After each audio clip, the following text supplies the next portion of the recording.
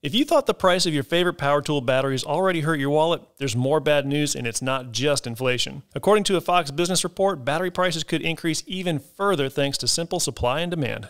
While it certainly seems like we live in the golden age of cordless tool innovation, a storm is coming that's been getting more attention: the finite resource behind lithium-ion batteries. Regardless of what source you turn to, the blame largely falls on the auto industry as it currently consumes more and more lithium with the expansion of electric vehicles. According to an engineering.com report, most of our global lithium supply exists in Chile, Argentina, and Bolivia.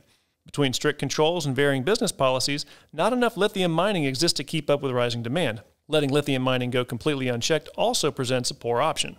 As we watch the rise of electric vehicles and the massive numbers of lithium-ion cells they require, it's playing a large part in the lithium shortage we're currently facing, but there are other factors to consider. One is the effect that China has on the manufacturing processes and supply chain. Even though there's plenty of raw lithium in Australia, Chile, and even the US, it has to be processed before battery manufacturers can create the cells. As the world's largest processor of battery-grade lithium, there's real concerns surrounding the tensions between China, the US, and other countries. That's causing some lithium-dependent manufacturers to scramble and secure as much lithium as they can, creating higher demand and limiting supply. The result is lithium prices that were up around 240% in just the 2021 calendar year alone.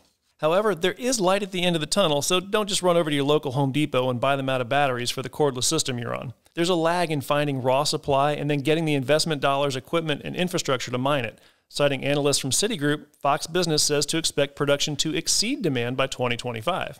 There may be a twist in the plot, though. As lithium mining gets closer to home in Nevada and North Carolina, so do the environmental concerns of the mining process. It'll be interesting to see how cultural sentiment reacts to large-scale lithium mining in the US and how regulators respond to that. If you enjoyed this video, hit the like button and subscribe to our channel to stay up to date on our latest content. Want to know more?